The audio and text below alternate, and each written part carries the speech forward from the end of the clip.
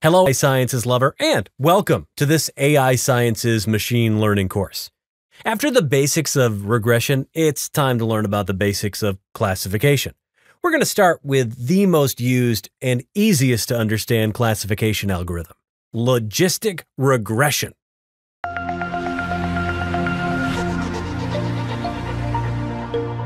Okay, first of all, what is the classification?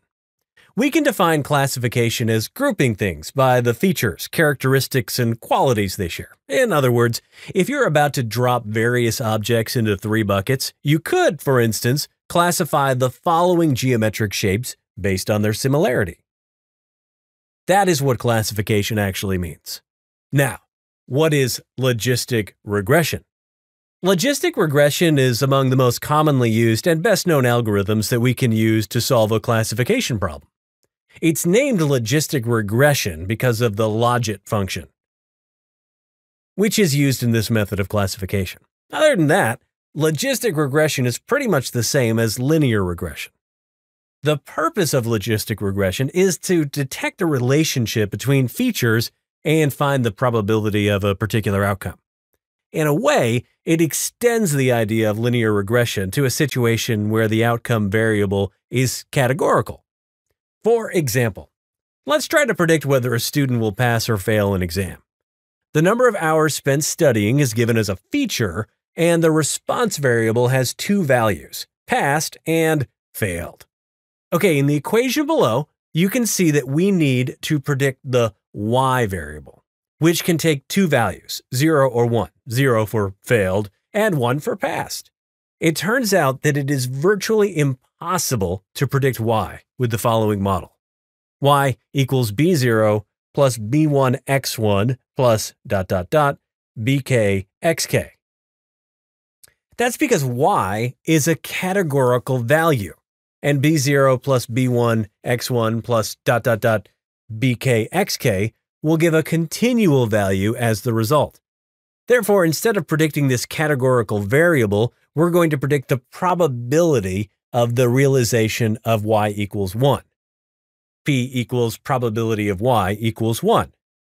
In order to do that, we need a link function, the logit link function. Okay, a link function is basically a function of the mean of the response variable y that we use as the response instead of y itself. It means that when y is categorical, we use the logit of y as the response in our regression equation instead of just y. The logit function is the natural log of the odds that y equals one of the categories. For mathematical simplicity, we're going to assume y has only 2 categories and code them as 0 and 1. P is the probability that y equals 1. So, for instance, those x's could be specific hours spent studying, number of completed exercises, and the score in the first exams, while P would be the probability that a student would pass an exam, as in our first example. Linear regression versus logistic regression. Instead of linear regression, the line between y and x, the relationship between x and the probability P, is a logistic distribution. How to estimate the logistic regression coefficients. At this point, we don't know the coefficients, B0, B1, Bk of the model, so we must estimate them in order to make predictions. Unlike the linear regression model, logistic regression uses ordinary least square for parameter estimation.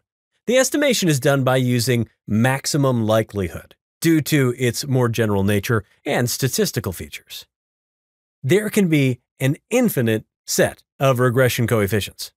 The maximum of the log likelihood estimate is that set of regression coefficients for which the probability of getting the data we have observed is maximum.